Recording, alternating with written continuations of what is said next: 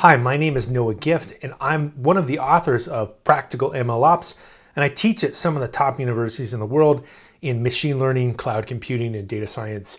And in this particular lecture, what I'm going to cover is the Matthew effect and also data storytelling. So how can you use data to tell a story and then also give conclusions to the executives in your company? So in particular, we're going to dive into body weight.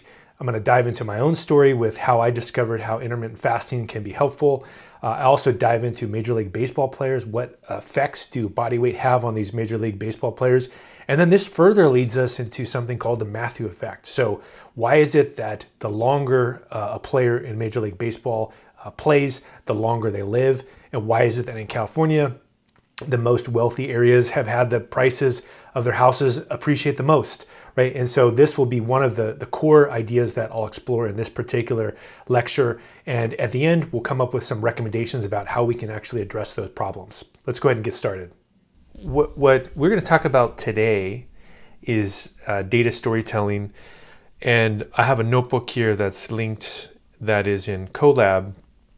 And the general idea with data storytelling is that you may start with an idea and then pull lots of different data sources to explore more ideas and basically start with one, but maybe end up with 10 different ideas and then present a conclusion towards the end where the conclusion doesn't necessarily have to be final. The conclusion could be that you want to do further research, but you have basically told somebody something that's useful and they can decide to go deeper on the data if they need to. One of the things that I'll start with here is that here's a data science meets intermittent fasting. And basically when I was in college, one of the things I was really interested in was nutritional science, and I learned about calorie restriction. This was in 1993, and we did all kinds of experiments, and I learned about the Krebs cycle and how glycogen storage works. And in a nutshell, I had this whole period of time where I was very interested in fitness and health. And to make a long story short, though, one of the things I discovered is that there's a new trend now called intermittent fasting. And what it does is it gets past this idea of trying to come up with a perfect solution, and instead what it brings you into the ability to take a heuristic like a feeding window where you eat maybe from noon to 8 or 7 a.m. to 3 p.m. or maybe 6 p.m. to 10 p.m. And there's lots of different ways that they describe this.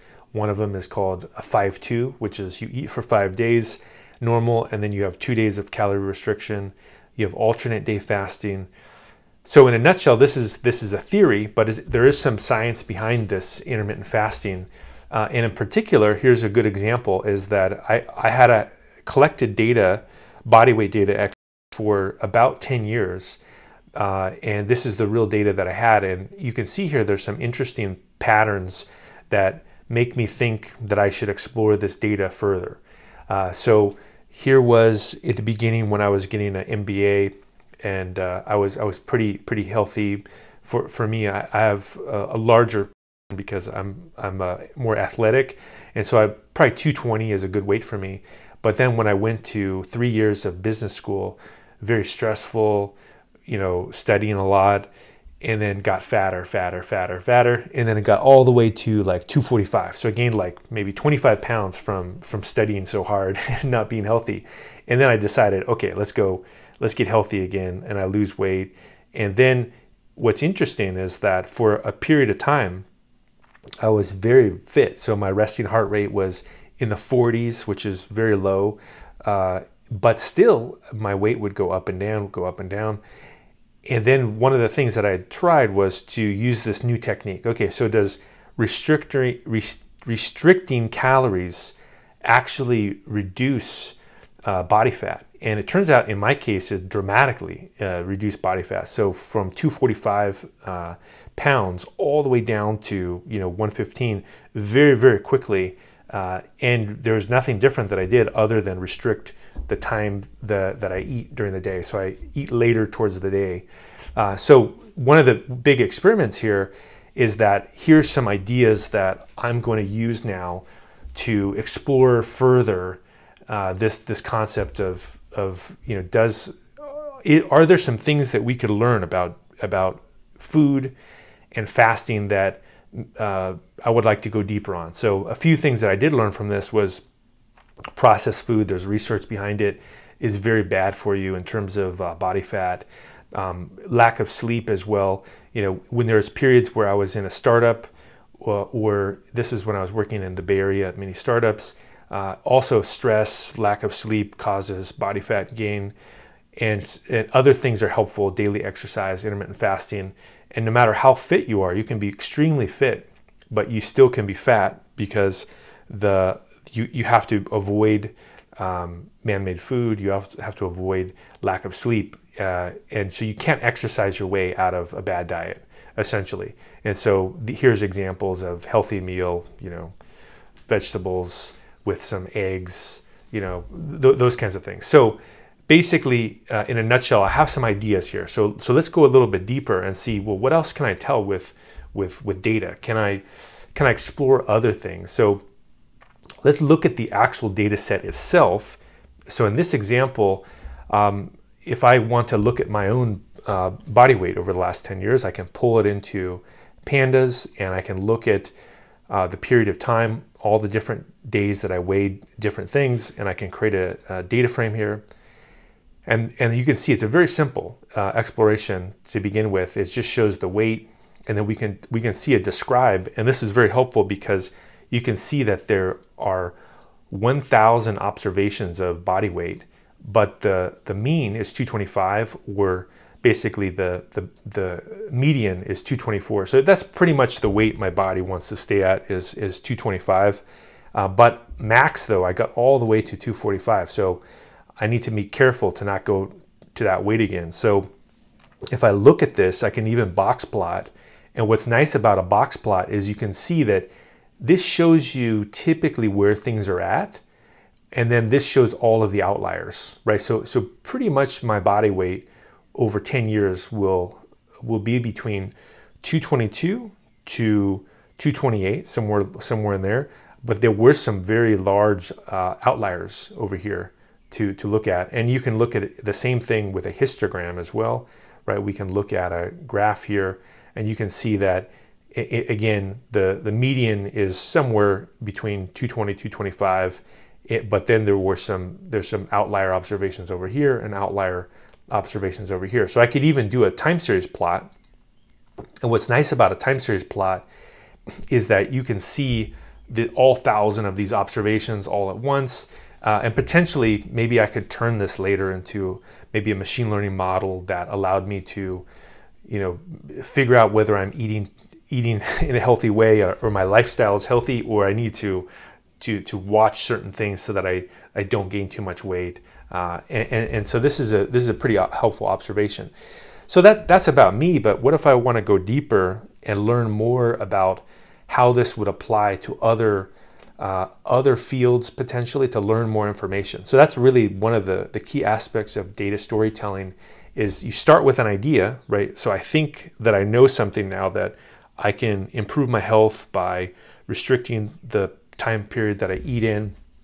I have some real data for it, but let's go a little deeper. Let's look at other data sets here. So here is something that I can pull in. This was a data set from Major League Baseball. And these are all Major League Baseball players that have been collected from really the last, I think, maybe 40 years or so. And you can see that the observations here are 50%, the median age is 27, but also look, we have their weight, and their weight goes everywhere from basically 200 pounds all the way up to 290 pounds here. But the average weight for a Major League Baseball player, or the median weight, is right around 200 pounds, and they're 6'2". So Major League Baseball player, that seems like a good weight for them. And we can even look at the weights by positions as well. And what's interesting about baseball players is that you can see that the designated hitter is more like my body size, right? Is that they weigh about 225 and they're 6'2.5", right? There's 74 inches. So that's about that's actually exactly almost my metrics. But you can see that they're different based on which position that you're in. For example, if it's a shortstop is 6 foot, but 180 median. So there's different categories of body weight. So looking at just the weight may not be helpful without looking also at height, and maybe even looking at how muscular a player is, because the shortstop, for example, in baseball has to be very fast, and so they want to be a little bit smaller. But then the ones that are hitting the ball here, like the designated hitter, they're larger because they are only focused on power and strength. And so if I wanted to look at this further, I could do a plot here, and you can see that the different positions, they're very different median weight and height observations here. And we could even look even further, and we could look at height, weight by position, right? So we could look at the catcher, the first baseman, the second baseman. You can see they're all very, very different types of patterns. So I know more information now, which is that in professional sports, there are many different categories of athletes, and there are bigger athletes and smaller athletes, and it depends on really the position that they play where body weight comes into play here. So what could we do to kind of further bring into this data and look at it a little bit more here? Well, one of the things that we could do is we could model the data, right? So we could go into this data set here, and we could say, okay, I want to try to train a model that maybe predicts how tall someone is from their weight for a Major League Baseball player. So I would grab this variable here, and then I would reshape it. Here's an example. I reshape this, and then once I've got into the reshaping, what I can do here is I can scale the data. And the reason for this in data science and machine learning is that machine learning requires data to be A, in numerical format, and B, almost in all cases, it has to be scaled so that there aren't distortions with the prediction. So you can see once you scale data, you bring it down to like a range. So this would be very similar to, let's say, a drone, right? A drone is a smaller version of a larger aircraft. It's the same kind of a concept. And then you can see here as well, I have the Y, which would be the height that I would predict. And then if I scale it, we can go down here. So then once I've done this, we can go into this data set here, these X-train, X-test, split it up. You can see that maybe I saved 10%. And then from there, I can go through and I can use, let's say, ridge regression, which is a type of regression that minimizes overfitting. And so I'm going to try that first to see what happens. And I show, here's my prediction here. I fit the model, and then I describe, and you can see that these unscaled predictions converted to a data frame, right? So once they're still unscaled, I need to scale them back so that I can interpret those predictions. So if we go through here and we plot these predictions inside, we can see basically first I have to do a reverse transform. So I scaled it to do the machine learning. Now I need to scale it back.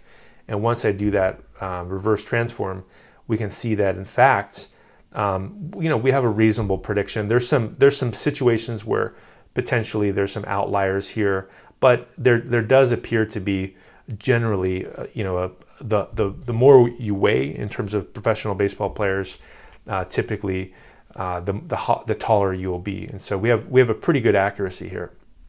And I can even go through here and print out the model accuracy. So if I wanted to go further and further and improve that model. So we have some other information now, right? So we learned that their sleep and what periods of time you eat have an effect on body weight. We also now learned about athletes, and their different athletes have different sizes and different muscularity depending on their position.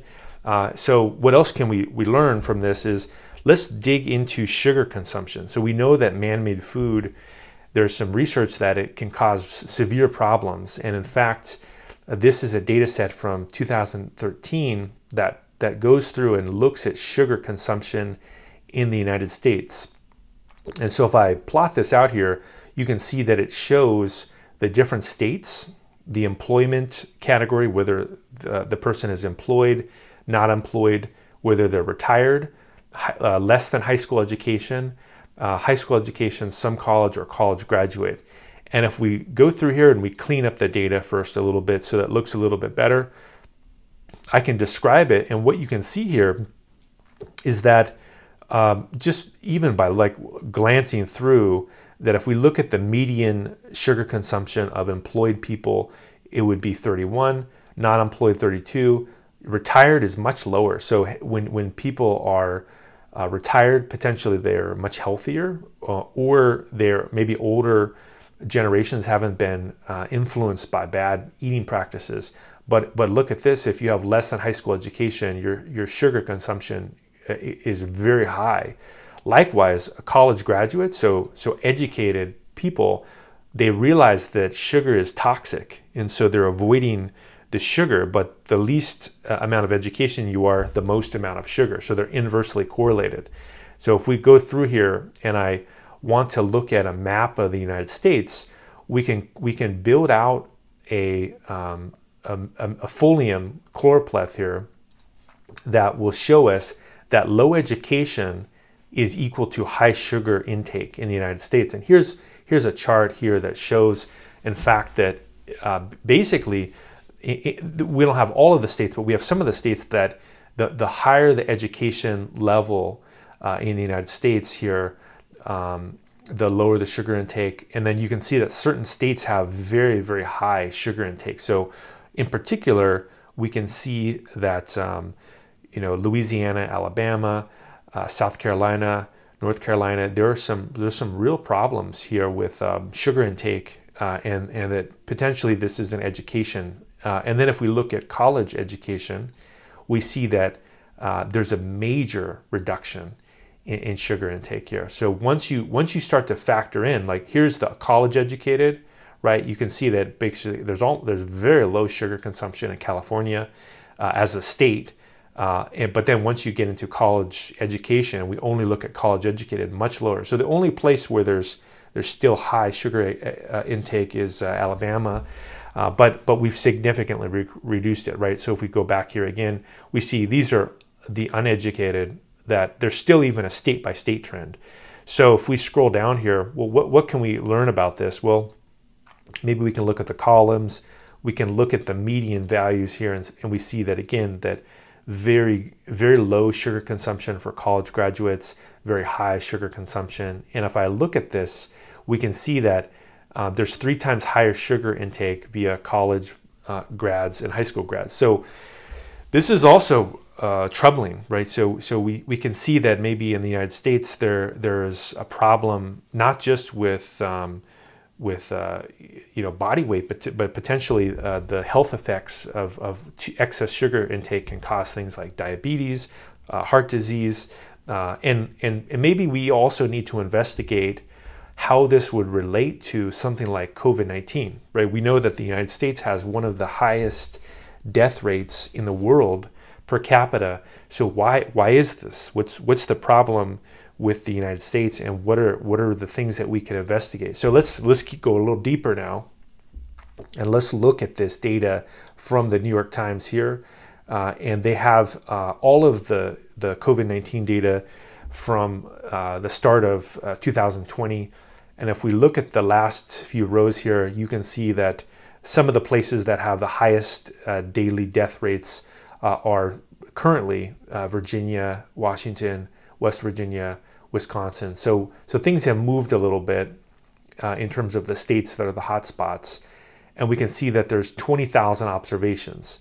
So let's dive into this a little bit more, and let's describe it. And you can see that we're able to get the median per state per day would be something around 1,000 deaths per day.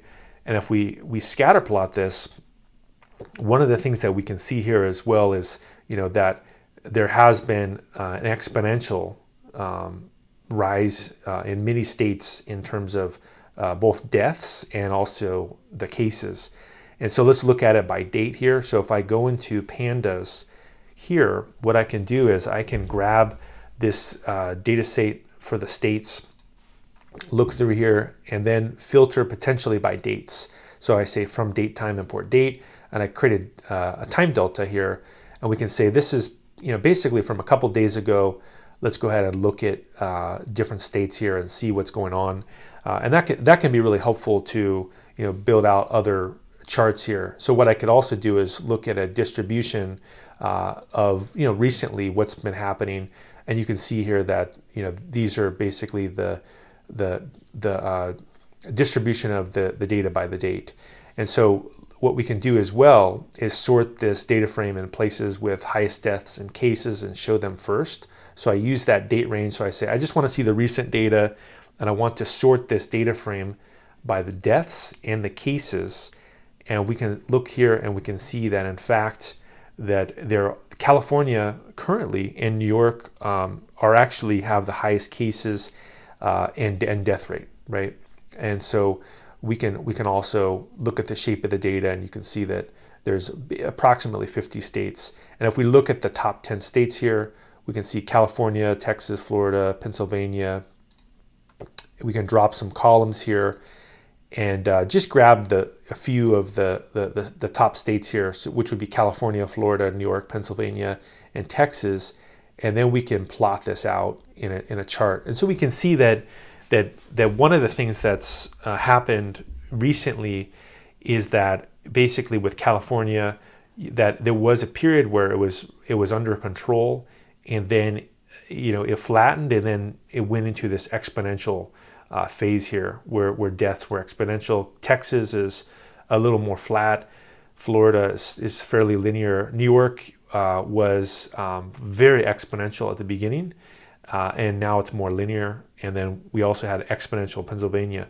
So then this goes into the question of, well, what about this other chart we had earlier about the intake of sugar with in these different states, and could that be playing a role in the death rates? And that might be something that we could dig into as the obesity epidemic. We know that the COVID is much more intense for people that are obese, and so is there a link here with the sugar consumption in states? And so we could go through here and we could plot these top states here, and then we could actually look at this more interactive plot that might be helpful, that will show us some things like, here's Pennsylvania, right? Again, we see the rate here, we see Texas, and we have New York, we have California, Florida. So currently the leader is California. So what is interesting about California in particular is it's the largest amount of cases, because it obviously is a large state, but that it does appear to have a lower sugar consumption for a college educated. But I'm curious in terms of the death rate, if we were able to look at, are some of the people that are dying, are they already compromised by their health from eating, right? Are there effects with diet in terms of diabetes, with obesity, and could those be playing a role in different states? We may not be able to come up with a conclusion today, but it's a good question to dive into further. And so let's dive into some of those real quick. So let's combine that sugar data here. Remember, we had this earlier, and let's combine the sugar data and the COVID-19 data.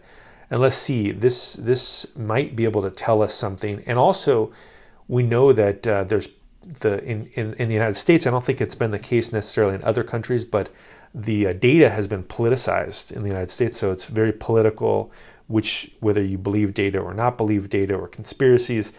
In this case, though, let's look at the 2016 election, and we can see in terms of 2016, which state voted for which party.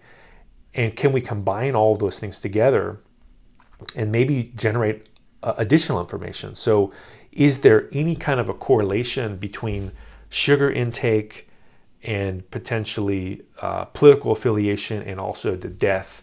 And so what's fascinating here is that we can see that in terms of the deaths, that if we look at sugar intake, is negatively correlated. So maybe this is not really a good enough a driver. Maybe we would need to look at the BMI, for example, or even make a more granular breakdown. And also we see that also in, maybe counterintuitively to some people, that in fact the Republican states, which have been the most lenient, are negatively correlated with COVID-19 deaths. So that's one of the things about doing data science, is that an intuition doesn't mean that it's true. You have to look at the data, and we see that there are some counterintuitive trends. You would think that places that have high obesity, high sugar intake would have higher death rates. So maybe there's a statistical paradox here as well, where we would have to dig into the data and look at it more fully to see what's happening. So basically, that's an initial, test here where we're coming up with yet more ideas about health and weight. And so, what else can we determine from these states here? Well, we can also go back again to some housing data, and we know that there's different wealth effects in different states here. So let's look at the Zillow home prices data. And if we look at this Zillow data here, one of the things that we can find out is that in particular that in the United States, that there are very different home prices. So I'm gonna cluster and look at the median prices here, and we can see that the median home price recently in the United States, let's say as of the end of January 2021, is $178,000, right?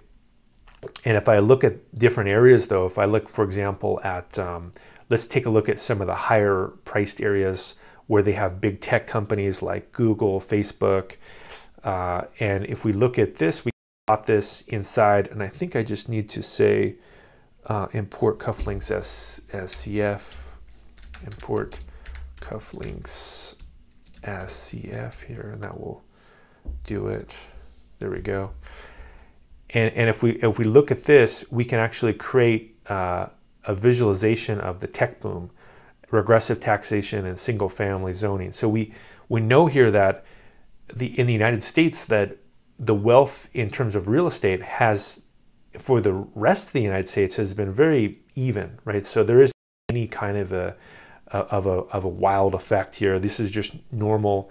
But in other areas like San Francisco, Palo Alto, so regions where the government has allowed monopolies potentially to occur from Facebook and Google, and also for legacy property tax laws, where in California in particular, we know that the property taxes that you pay from when you first bought never change, and so there's an inverse, basically a incentive to never sell your house, which also reduces the amount of open inventory and also makes the home prices go further. So we've got some stuff happening here where the richer you are, the more rich you got. So already these homes back here in 1986 were very wealthy. They're let's say about 5 times higher. But now once we go here, they're multiples of times higher than the median home price here. So this is, the rest of the United States has barely changed, but these two regions here in California have been subsidized basically, and so a bubble has been formed intentionally through government policies. And so if we go through here and we say from sklearn, min-max scalar, and we go through here and we build these columns out, we can describe this data, and we can go through here and make a cluster. And one of the things that we can find out here about this cluster, if we go through and cluster this, is that this is what I would call socialism for the rich, or basically incentivizing in terms of this cluster here, basically people in these high-cost regions to get even more wealthy. So if we see here that we look at the appreciation ratio of these home prices, we can see that here's the 2021, and here is the 1996 here. And so the current government policies in the United States are that for regular middle-class people, things have been basically flat. But for other regions, there are both two trends, both in the breadth of the United States and the depth of the United States. We see that, in fact, that places like Atherton, Aspen, these places, Atherton in particular, is the place right in Palo Alto where a lot of people that work at these tech companies work. You can see that from the time period of 1996 to 2021, the housing prices have been multiplied by 8.5 times. So what was already a very wealthy house, 769, which is potentially maybe 7 times higher than a normal house, the policies of not allowing taxes to rise at the same rate as appreciation, the restrictive zoning laws, and then also the tech companies that have gone in and pay people maybe $800,000 a year to work there have caused exponential growth in terms of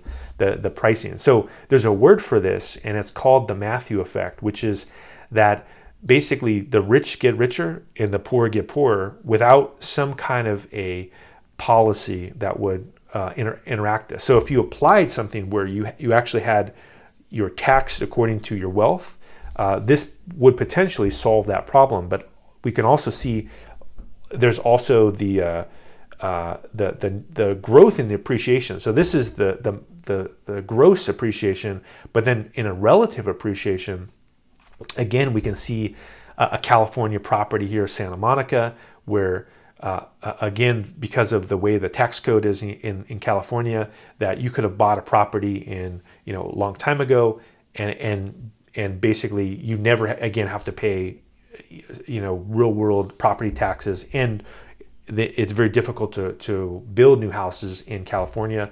And again, there's a tech industry. So we've got these three factors. Now, simultaneous to that, we know that in these regions where we see Atherton as well, and we also see in Santa Monica, that there's some of the highest homeless rates in the United States are actually right in these regions. So they're also directly correlated. The wealth of these properties and the wealth it's called socialism for the rich, has also led to a high degree of income inequality in the United States here. So we have discovered some interesting information here, and we could go through and do more information about this and dig into it a little bit more. But we've seen, for example, that there is this concept of a Matthew effect. And so let's look through this conclusion and see how all these things factor into potentially a conclusion about data storytelling. So in particular, we know that in the case of the Major League Baseball players, that potentially having some form of muscularity would be beneficial. And so you could think of this as the Matthew effect as well. The more muscularity you have in a way, the healthier you are, the more beneficial it is. The BMI, which is a measure of how much you weigh, may be a bad metric. So basically the BMI, if you're not familiar with it, shows essentially a rating according to the higher you weigh, the higher your BMI is, but it doesn't take into effect muscularity. And there also does appear to be some evidence that intermittent fasting can be beneficial. And there's also some evidence of the Matthew effect for both the wealth, we saw this in California, and with the tech companies, and also the health, that basically the rich get richer, or the people that have things, either health or wealth, often get richer without any kind of nuanced government policy. So why do we know this? Let's dig into the details here. So one thing that we know here is that in terms of this data set, that this particular Major League Baseball data set is from 1869 to 1983, so a pretty long period of time. And over that 115-year time period, baseball players have actually gotten larger on average. So they've grown because potentially they're eating more healthy, they're eating nutritious food, and also their weight has gone up as well. So we know that the weight is going up potentially because they're getting more muscularity, and they've contributed to a larger body mass index. And when you compare these athletes to the rest of the United States, they're basically about 2 inches taller and 20 pounds heavier, but they're less obese. So this is a very important detail, which is, again, shows this Matthew effect, which is that because of the prestige of a professional athlete and the benefits to being a professional athlete, that they're benefiting from, maybe even from birth, that people are giving them very good food, they're exercising very well. And so we know here that both groups exhibit similar height and weight trains. The majority of height and weight gains take place in cohorts that were born prior to World War II, but then it's slowed since 1939. So what we can see here as well is that potentially before World War II in the United States, there was substantial problems in terms of getting proper food to eat. There was a lack of vaccines, antibiotics. So many people were probably stunted in terms of their growth and their height. But since World War II, there's been a lot of prosperity in the United States. So that's one thing that does directly correlate with what we learned earlier. Also, another thing that we learned was, compared to 20-year-old U.S. males, Major League Baseball players live 5 years longer. So we again see this Matthew effect here, is that if you're already healthy and you're already muscular and you already have good food and you're already exercising, it compounds on itself. And so basically Major League Baseball players live better lives than the majority of people in the United States. And in fact, the height, weight, which hand you are basically unassociated with the risk of death in this population. But the career length, though, is inversely associated with risk of death. And so this again shows this Matthew effect, which shows that players who play longer, right? So they have a very good career. They're getting your income goes up and up and up as you get older, and that in particular, because those players gain additional income, they have better fitness, they have better training. I think LeBron James, the basketball player, pays $1 million per year to have a trainer and to do fitness. And so the conclusion is that in the United States, life expectancies with time and age all are improving, but in particular with Major League Baseball players, that they're already improving in terms of their health, and then the best of the best get even further improvement. So I think really the conclusion here would be that the Matthew effect, you can see it across all areas of the world in terms of real estate health, in terms of fitness. And this might be something from maybe like a large government policy, is how can you make it so that everybody is healthy and that there are not distorted effects where only the best or the elite get access to fitness and health and real estate. And so this could be potentially another story for us to dive into and go a little bit further, is like, how can we, from a governmental policy here, dive into this particular effect and change it a little bit. So let's look a little further as well at another data set that will go into this, which is a basketball data set. And we can see some similar things here. So I'm going to go to this particular data set. And what this one will show, actually I'll go to this link here, is that essentially when you're dealing with this Matthew effect and you start to look for it, it really is everywhere, right? So we'll do maybe high RAM input here. So let's scroll down as well into a section of this notebook that talks about the same thing. So again, when you're dealing with a data science project here, an important part is, do you have enough data sources available? So in the last set, looking at it, I was able to collect data from my own body weight. I was able to collect data from the Center for Disease Control. I was able to connect data from Major League Baseball. I was able to connect housing data, and I need all those data sources to tell the story about the Matthew effect. And you can see this is another visualization I did that shows that. Here's another example, like that in this particular observation for the NBA, I had to grab the arena attendance. I had to grab data from Wikipedia, which again goes back into the Matthew effect. Is I want to see how popular the players are. I also want to look in terms of social media. Who is the most important social media? I'd like to look at census data, the performance on the court, the salary, also endorsements. So this also could further get into and reinforce this concept of how can we deal with the Matthew effect in society and help maybe a larger section of people by distributing more equally health and wealth. And so in particular here, what I do in this example here is I also grab lots of different data frames here.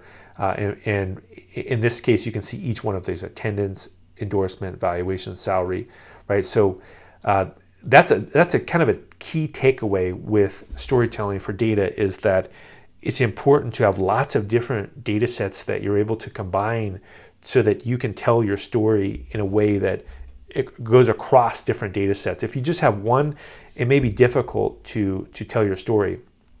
And so let's scroll down here, and I'm going to go down to another section that will kind of further reiterate this, which is this particular plot is a good one, which is it shows kind of again this Matthew effect, but in this case, the Matthew effect has to do with the teams in the NBA, and in particular, we can see that there's 3 different clusters of teams here, and this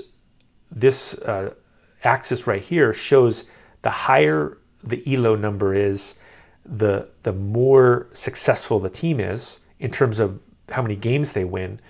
But in this particular graph right here, or this axis, we can see the valuation of the teams in millions. And notice that these 2 teams here, the New York Knicks and the Los Angeles Lakers, were some of the worst teams in terms of the performance, but they were still rewarded the most, which again is one of the problems with awarding the rich with more, is that in this particular case, we see that what's happening is because the median home price is so high in this region that they're still valued very highly, right? And so we can see that even in the case of people doing, an incredible job, their team, they're still not recognized for the effort that they're putting out, because of the fact that the wealth of this region is really the driver, right? The real estate is the driver of what's happening. So that's one kind of additional metric that we could look into.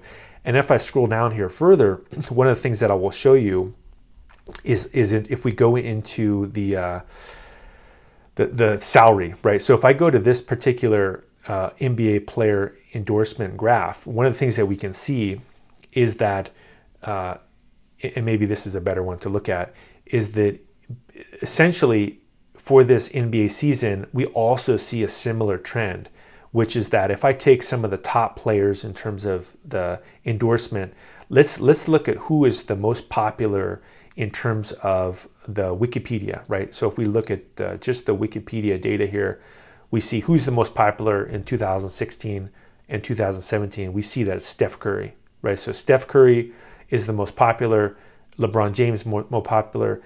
And then if we look, in fact, at the endorsements, who's getting the most endorsements? Well, we see that, in fact, they're directly related here, right? That the players that get the high endorsements also are the most popular, right? Which intuitively makes sense.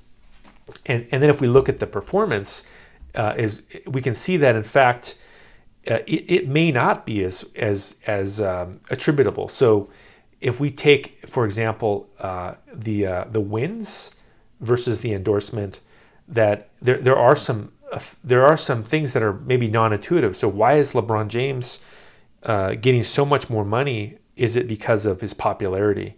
And so this might be another thing to look at, where we see this with the housing. We also see this with the this particular data set here, is that sometimes that the popularity, right, or the fact that they've already got endorsements and salary, and if we look at his salary here, we can see that in particular, that salary is also related to endorsements. So basically, if you're already wealthy and you're already popular, you get more popular and more wealthy, and that the performance itself maybe is less important than popularity contest. And that's one of the downsides of the Matthew effect is it necessarily doesn't show your impact on the world or your performance, but it's just if you already were rich or if you already were popular, you get even more.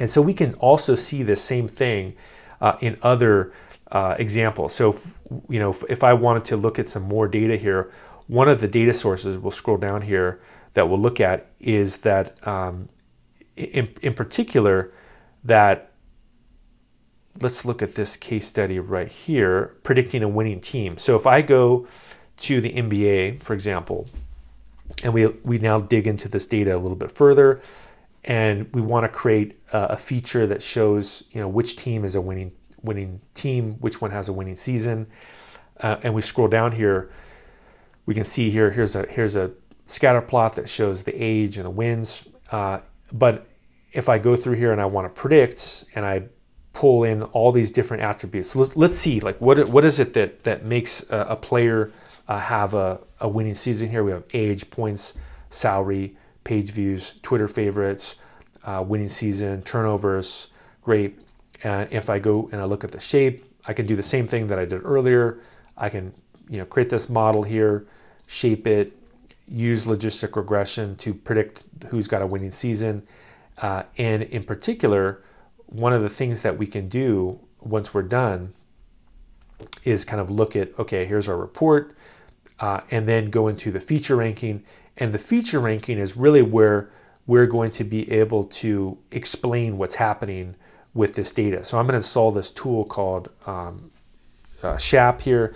And what this will do is it will allow me to look into the details of why is it that certain players are on certain teams that are winning and certain players on certain teams that are losing. And one of the things that we could look at is that there's some non-intuitive effects to what's happening. And so if we want to explain all features, in particular, the big thing to explain here is that some of these are non-intuitive. So page views, Twitter favorite count, salary, points, all of these kind of factors. So if we go to this plot, in particular, what it shows us is that kind of unintuitively, that this, again, we see the Matthew effect in play here, which is that the best predictors of who will have a winning season would be how popular they are, right? And how much they're paid.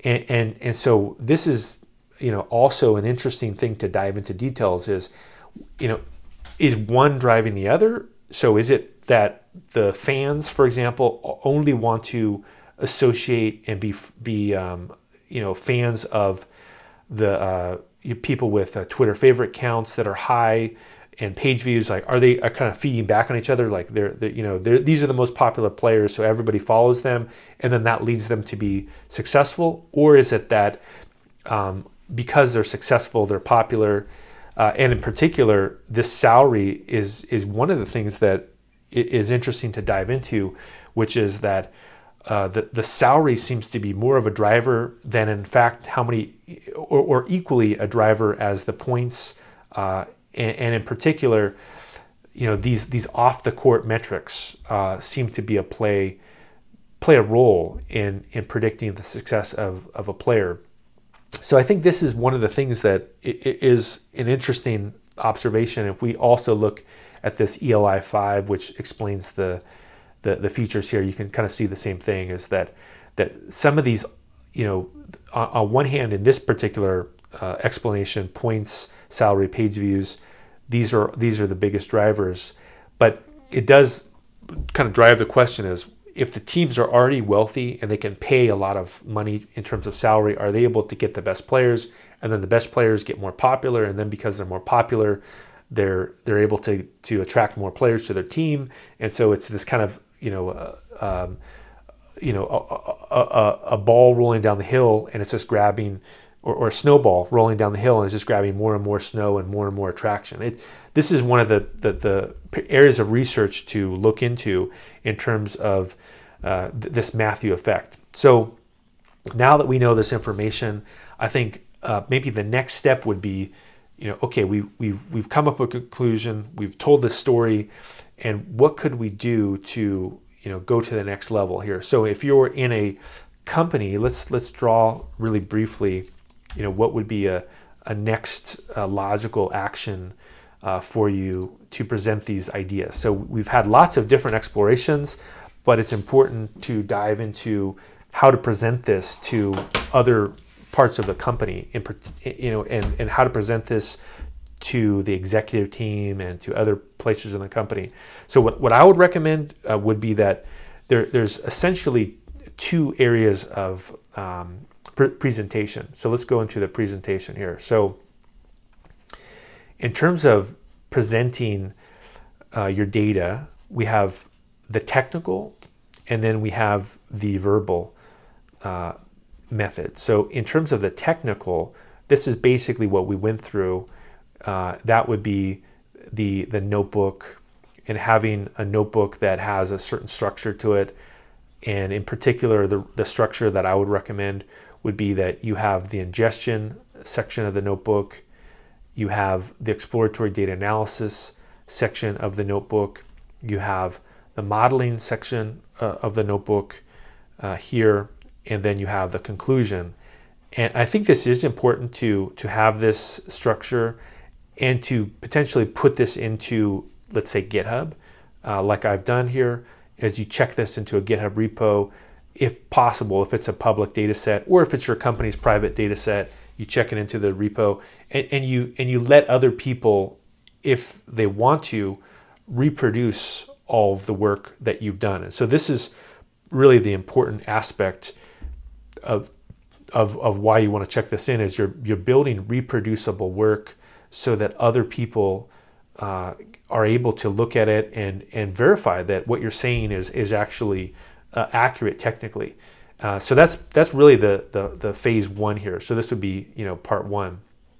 But then when you present it to, let's say, the executive team, it's very likely that they don't want to see this. And so that's also a misunderstood aspect of presenting the data to an executive team, is they may only have, for example, 5 minutes. So let's look at some of the limitations or the constrictions for, we'll call this technical, and we'll call this the CEO, for example. So what kind of a presentation would they want? I would say ideally you want to tell your story within 2 to 5 minutes. You want to be able to tell the story, and also you need to present firm conclusions as well. And I think that many executives do not want to just hear vague items, right? So if you just talk about the model has this accuracy, we've discovered some interesting information, and we're looking at it, and you get into the clustering, or you get into machine learning, they may never again invite you into their office.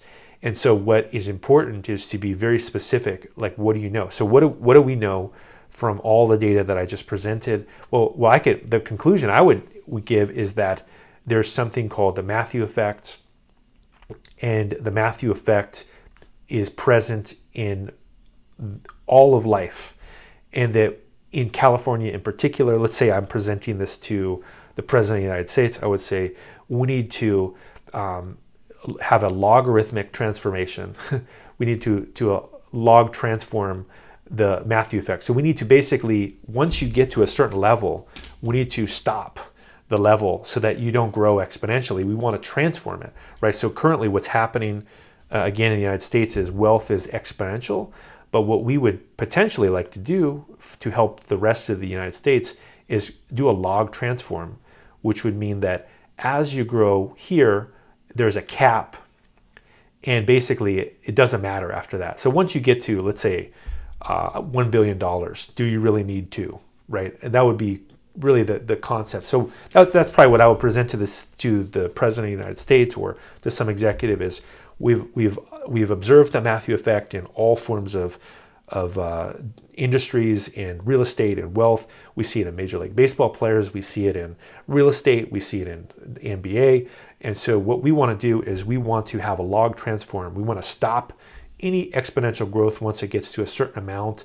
We want people to be wealthy. We want them to build great things, but we need to have a cap here where we need to not let real estate grow without bounds. We should change the tax policies, and also in terms of education, we should also allow more people to have equally distributed the elite forms of education, right? So that's what I would present to a CEO in terms of a firm conclusion, and we can say, well, how could we do this? Okay, so let's now build into what are the things that I could do to help this in the United States if we want to again present this to the CEO. So let's say this is the president and I'm on the academic advising team, president of the US, and he needs some bullet points. Well, what can we do?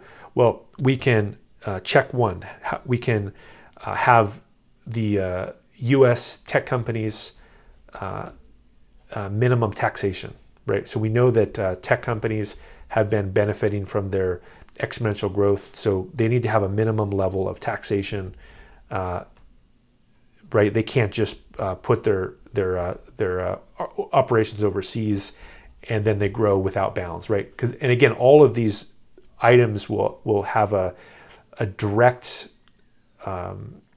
link to the Matthew effect. And so basically these are counteractive forms to deal with the Matthew effect in the United States. So we know tech companies, there's a minimum tax. Two, anything that's a monopoly in the US, potentially, tech companies like Google and Facebook in particular do look like they're monopolies. And so what we do is we break them up. So there we go. We have a second thing, break up tech. And now what else can we do? We can look at the states where there's out of control growth. So let's look at California, for example, and what we do is we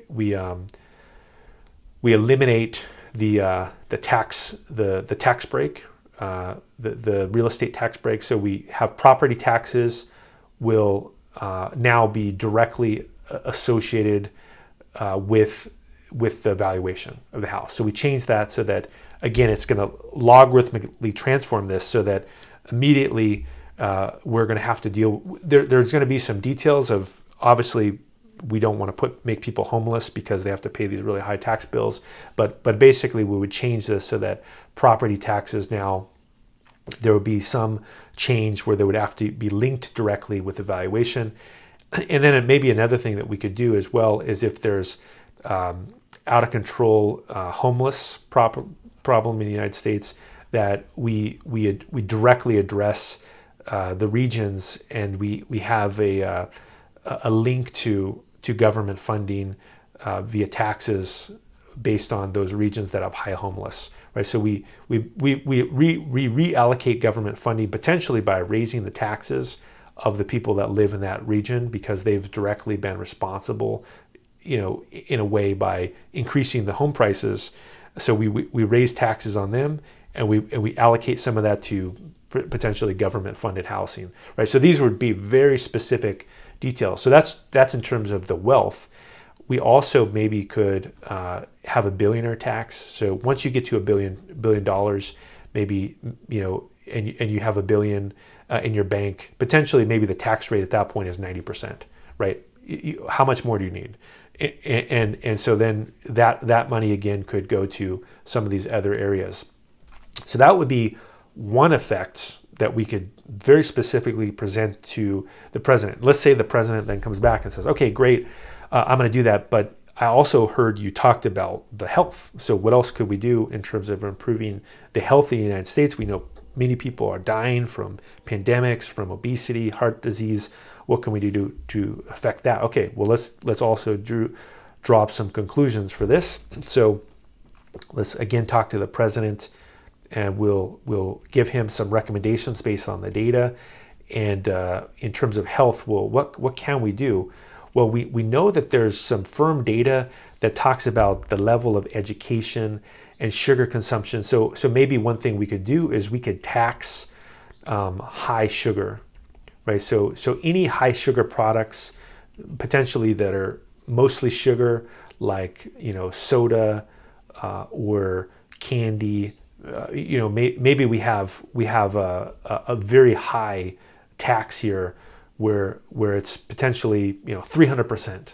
We have a tax that's very high that eliminates the easy consumption of these products, because we know of how toxic sugar actually is to people's health. So that's one very specific thing we could do immediately. What else could we do? Well, we could also potentially eliminate any kind of advertising on television, or in media that has anything to do with sugar products, telling people to eat all the time, snacks, right? There's data that says that snacking is harmful, right? Like you potentially don't need to be eating all day, and we will eliminate those kinds of incorrect advertising as well. And then another thing that we could do is we could also tax highly processed foods as well. So we know that the highly processed foods are directly linked. And in fact, I can show you this really quickly. We know that the highly processed foods here are directly correlated with weight gain in over long term. So we see that sugar sweetened beverages, for example, are highly processed, and they lead to weight gain, but there's negatively correlated vegetables, nuts, whole grains, fruits, yogurts. So what we could do as well is we could say that we want to tax highly processed foods as well, and potentially we want to subsidize those other foods, those healthier foods. So can we subsidize those healthy foods and say that we want to potentially even be almost free? Maybe like foods like nuts and fruits and vegetables. Maybe there's an ability to potentially get these for free. And why is this maybe we give this for free is that it's such an impact on the health of the country that potentially we want to give this away, just like we let people have education from an early age. So these would be very, very specific items that we could tell the president that we could do immediately to help him out. And he says, oh, great, I like these ideas. We have two problems we've already solved now. We have the Matthew effect. We're helping with health. But I also heard you talk about education. Well, what could we do? Well, let's give you some specific details, actionable. So these are called SMART. When you talk about a recommendation, which is basically these are specific, actionable, results-oriented goals, basically.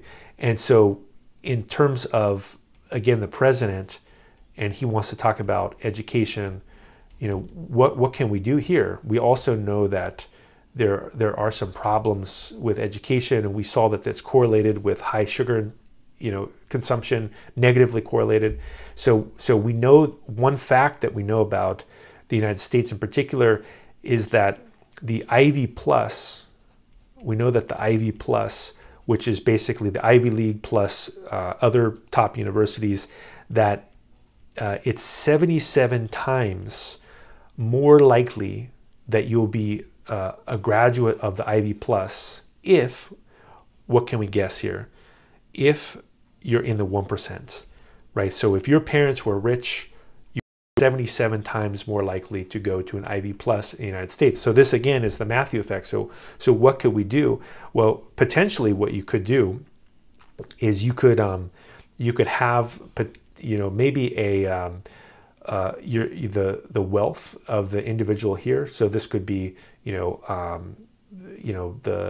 10%, 25%, the 50%, right? You could basically show this would be how wealthy people are, and you could essentially do the opposite, right? So you could have these would be the probability that you're accepted would be higher for lower income, and then lower for the higher income. So that's one potential solution that you could do, is you could add a weight to income level, right? And where there's a lower probability of gaining admission to these universities, depending on what your income level is, right? So that might be one way that you could present that. Maybe the president likes that idea. What else could you do as well is potentially you could eliminate. So that's one is negatively weight wealth, and so the president likes that. What else can we do? We can also say that in terms of the early education from, let's say, kindergarten into maybe high school, we could have a higher allocation of funds, right? So we could have higher funding. Now, how would we get that higher funding? Well, we talked about that earlier, that the Matthew effect has been played into many different aspects of the United States in terms of, the real estate, also in terms of these tech companies that have not been paying taxes, so tech company taxes, and what we could do is we could reallocate this money that has been given to the wealthy, and we could put it into higher funding for this early education. So again, why would we do this? It isn't necessarily to punish the rich. What we want to do is we want to take some of the excess benefits, and I'll draw this, that what the Matthew effect tells us is that the rich get richer, whoever has will get more. And so there's a certain level where once you're at, let's say, this level, do you need any more, right? Where this is just gratuitous, that basically that surplus, right? Where this is, let's say this is 0.001% wealth, right? Once you're at that level, that potentially it's not doing the rest of the world any good. So if we could take that surplus, we want to apply that surplus to the rest of the world to help them out, so that everybody has a better impact, and even the wealthy have a much better life, because there's less homelessness, there's more educated people, more of the benefits of society are equally distributed. So that would be the final conclusion, is we have several categories that we gave the president of the United States here. So this would be the final conclusion that we would give him, is we would say, okay, President, let's summarize what it is that we're going to recommend based on data. So we would like you to have some impact in terms of the taxes. We want you to change those items. We also want you to do those things that you talked about in terms of the health, and we also want to do something in terms of education. And as a result of this, what will impact is that all members of society, including the wealthy, will have a better life, will improve. So what we're summarizing is that there is excess capital. So conclusion A, excess capital is wasted due to the Matthew effect, and it could be reallocated without adversely affecting the wealthy as marginal impact to these categories, which is health, education. And as a result, our conclusion to you as the president would be that all society would be improved by these measures. And so then we could go through and later measure and see if our conclusions were able to be successful. So that's really in a nutshell, what's important is to maybe on your own, let's just kind of summarize this whole thing about data storytelling, what it is that we're doing here. With data storytelling, it's that first you have an idea and you have to get into the idea, right? So you have the idea, and you need to take some time to explore this idea, and it could be really wondering and going back and forth, and this is your start, and then this is the end, and it takes a while. And a lot of times, the more data sources that you have, like, again, we'll say this, many data sources, that it will allow you to explore different ideas. And then in terms of, once you've done that, then you need to figure out who your audience is. And that on one hand, you should build this technical repository, and we talked about it.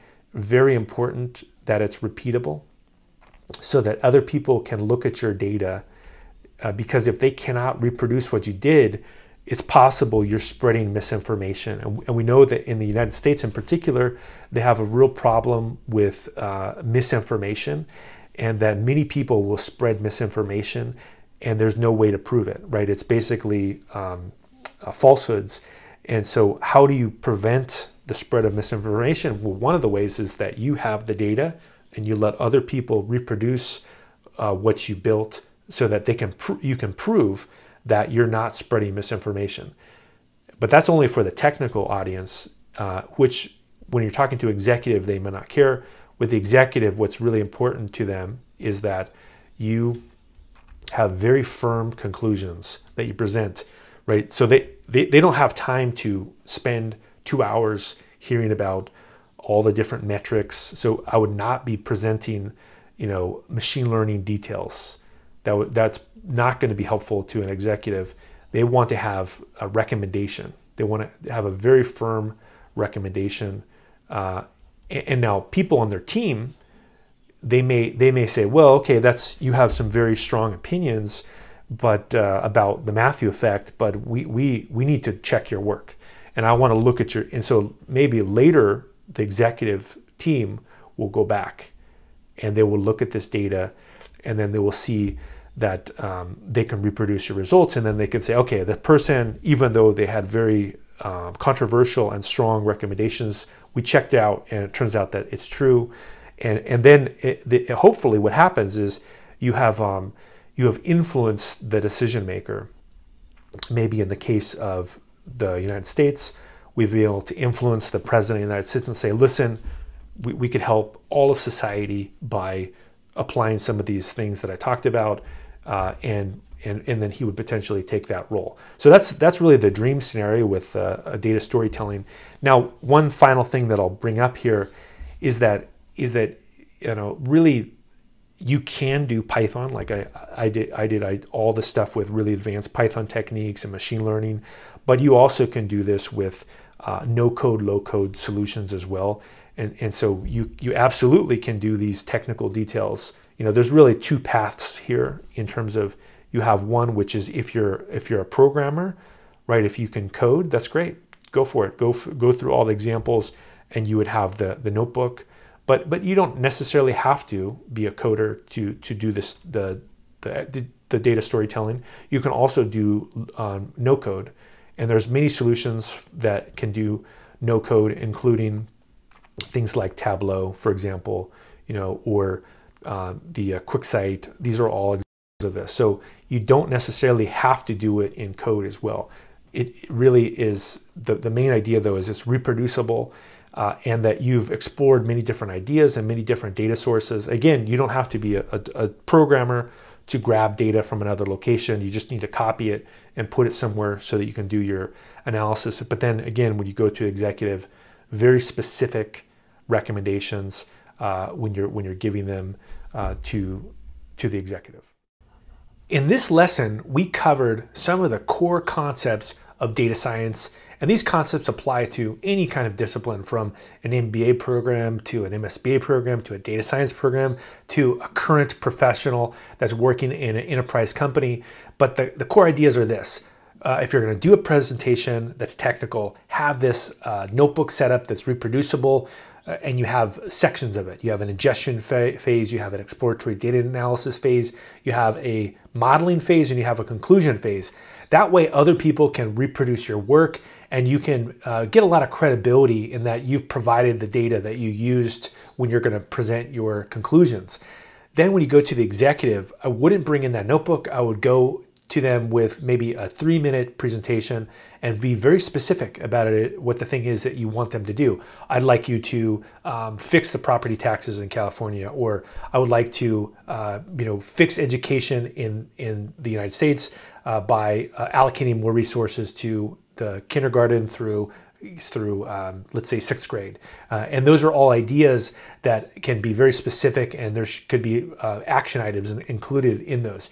And that way the executive doesn't have to go and dive into R² or model accuracy or all of these kind of esoteric forms that they really may not care about. So that's the key idea when you're building a recommendation, is there's a technical side and then there's a business side, and with the business side be very specific about what it is that you're asking for.